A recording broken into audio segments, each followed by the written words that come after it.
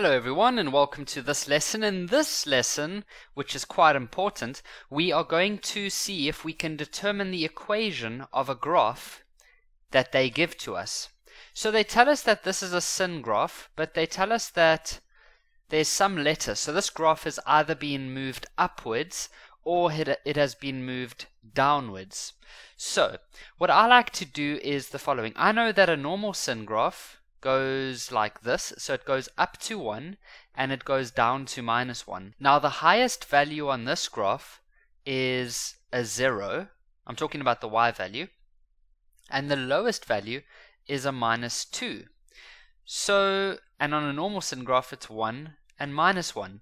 So what have they done to these two numbers to get them to become 0 and -2? Have they moved the graph upwards or downwards? Okay, well they've definitely moved it downwards. We can clearly see that that's a normal sin graph, whereas this graph has moved down. And what they've done is they've moved every single point down by 1, because this highest value, if you minus 1 from that, it goes to 0, and if you minus 1 from this one, it goes to -2.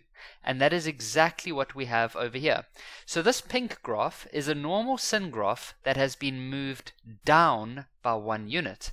So its equation will be y equals to sin x minus 1. Let's quickly take a look at the period, the range, the domain, and the amplitude. So the period for a sin graph is always 360 degrees in grade 10, no matter what. The range is the y value, so we say ye. Now the lowest value is -2 and the highest value is 0, so we can say it goes from -2 up to 0. The domain is the x values, and that you just need to look at what they've given you. Well, they've gone from -360 up to 360, like that. And then the amplitude, so now we need to find the resting position. The resting position is like the halfway point, which in this case is over here. So it has a y value of -1. We then look at the distance from that resting position to the highest point, which is over there. And so from -1 to 0, that's just a distance of 1.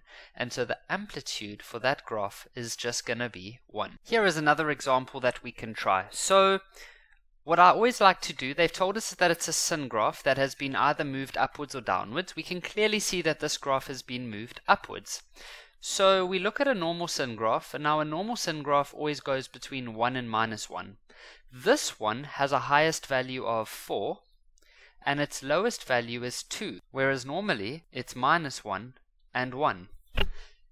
So what have they done to each of these values? So to get from -1 to 2, you add 3, and to get from 1 to 4, you add 3. So they have clearly moved this graph upwards by 3. So its equation will be y equals to sin x plus 3. Let's quickly have a look at the amplitude. So the amplitude, you should always know where the resting position is. That resting position, let me just try that again, is there. And it has a y value of 3, so you go up to the highest point, which has a y value of 4. Now the distance between 3 and 4 is only 1. The range is the y values, and we can see that the lowest y value is 2, and the highest y value is 4. The domain, that's the x value, so we can see that the most left x value is -360, and the most right one is +360, so we say from -360 up to 360, like that. And then the period for a sin graph is always 360 degrees.